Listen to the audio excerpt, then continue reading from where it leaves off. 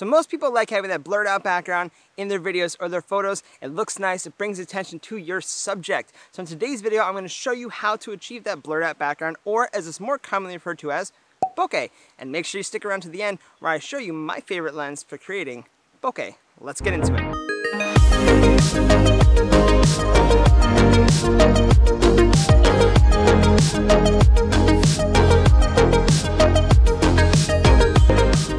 What's going on, everyone? My name is geremygrey and welcome back to another tutorial. So today we're talking about bokeh, and I'm going to try to keep this video pretty simple for anyone that's new to YouTube and making videos for YouTube or new to photography. So by now, I'm sure you've heard the word bokeh, and if you haven't, where have you been? So what exactly is bokeh? Well, to put it simply, it's the way a lens renders the out of focus elements of an image. And lots of different factors go into it, like focal length, aperture, lens aberration, and your general depth of field and what you're shooting in general. All goes into creating bokeh. So let's start with focal length. Focal length is going to play a critical role in producing bokeh for your videos or your stills. Typically, a longer focal length will grant you more appealing bokeh. That's the general mentality that we all have, isn't it? That's the common thought process, but more goes into it than just focal length. While a longer focal length will get better bokeh, there's some other stuff that goes into it, like aperture.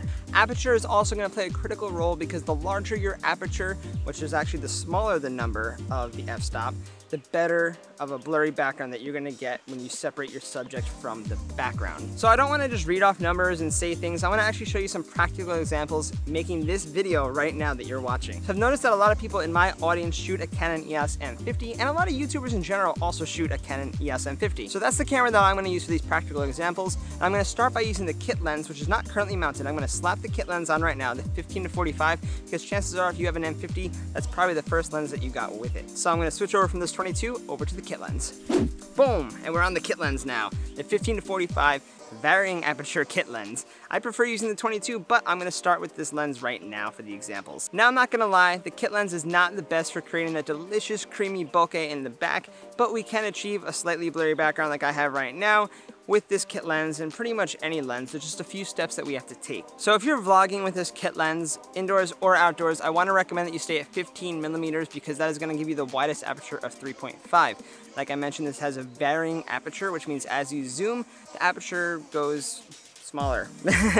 And once you're at 45, it's a 6.3, which is not going to be too great, and you really can't even vlog with 45 millimeters anyway. Now, this is a little contradictory to what I said earlier, where a longer focal length makes better bokeh, but right now we're going to talk about vlogging specifically and making YouTube content. Now, something very important to keep in mind, that if you're shooting outdoors, you want to keep your aperture wide open, but you don't want to move your shutter speed because that'll ruin your video. So you're going to want to use a variable neutral density filter for shooting video.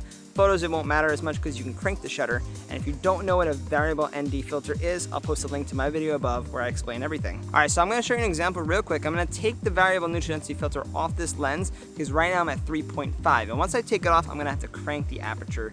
So I'm going to show you what the difference looks like, and we'll see if you see a difference. So this is with the variable neutral density filter on, and this is with the variable neutral density filter off. And I had to go all the way to 7.1, which is not what we want whatsoever. We want to be the 3.5 or lower range, or higher, whichever way you want to say it. It's so confusing, honestly. The lower the number, the better the bokeh, and the wider the aperture. So as you can see, when the aperture is at 7.1, a lot more of the image is actually in focus, and when it's down to 3.5, a lot more of the background gets blurred out. See how much better it is with the variable ND on? Moving on. Now, another thing to keep in mind is how close you are to the camera, and on the same note, how far away your subject or yourself is from the background is going to play a critical role in producing that blurry background and that bokeh. Now, this background right here, these bushes and trees, is probably about, I don't know, 20 feet away from me. I'm going to move closer to show you just how much different it is if I was right in front of the background. All right, now I'm basically standing right next to the background. I'm like, or the bushes rather, I'm like 2 inches away from it.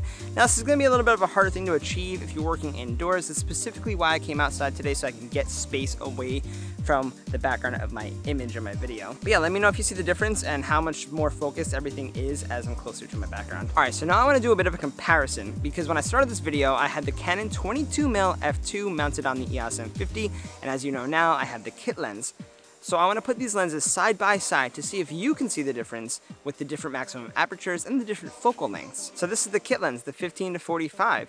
at 15mm, f3.5. Can you spot the difference to the lens next to me? So this is just one quick example of how a different lens makes a big difference in my opinion. I think the 22mm looks better. That's totally up to you what you think. For my taste, it looks better. I'd actually prefer an even longer focal length. So while I do prefer this 22mm lens over the kit lens for making my YouTube content, it's not my favorite lens by far for producing that nice, delicious, creamalicious background bokeh and blurry background, whatever you want to call it, that we all love. So my favorite lens, like I promised I would tell you, to create the bokeh in the background is an 85mm. And you probably saw that coming. A lot of people love the 85mm. Or you thought I was going to say the 50mm. The 50mm is also beautiful, don't get me wrong. But 85 just has a particular look to it that I personally love. And unfortunately, I don't own an 85mm for my Canon M50 system, but I do own one for my Nikon system. So I'm gonna switch over to that to kind of show you what I'm talking about. All right, so now we're on the 85mm f1.8 on my Nikon camera. Now keep in mind, I don't even have a variable image density filter for this lens because I don't really use it for video too often.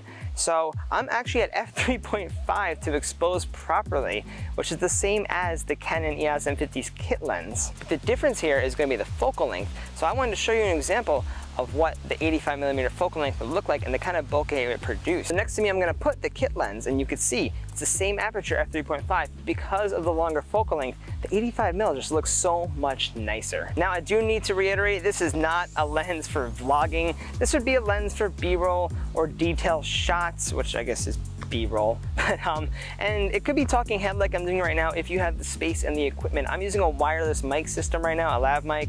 I have a transmitter in my pocket and a receiver on the camera. So it's not practical. Plus you need the space to separate your subject from the camera because I think I'm about 6 feet away from the camera right now. So a shotgun mic would really not be practical in this scenario. And if you're interested and you want an 85mm for your Canon EOS M50, then I recommend checking out Canon's EF 50mm f1.8 because on the crop sensor of the M50, that will effectively be an 80mm focal length. You will need an adapter to mount it onto the M50, and I have a whole video about that I'll link up here. And we're back on the Canon EOS M50 with the 22mm lens f2. But it's as simple as that, everyone. Just be mindful of your aperture, your focal length, how far away your subject is from your background, and you'll be on your way to producing some nice, creamy, delicious, smooth, blurry bokeh. If you have any further questions, drop a comment down below. I will get back to you and help you out to the best of my ability. And if you're curious about any of the gear that I use to make my videos, like the M50, the 22mm lens, the kit lens, the Rode Micro, the variable ND filters, there will be Amazon affiliate links down in the description. It'll bring you over to Amazon, and if you buy anything through those links, I get a small commission and no extra charge to you. It just helps me keep making videos to help you. So I want to thank you all for watching, and if you've got bokeh down and you want to know how to set up your camera for vlogging as a whole with all the different settings, the shutter speed, the ISO, the picture profile, head over to the video on the screen where I explain to you how I set up my camera personally for vlogging, and the video below that is actually how I color grade my videos, so feel free to click that if you want to see how I color grade and use LUTs. I'll see you over there.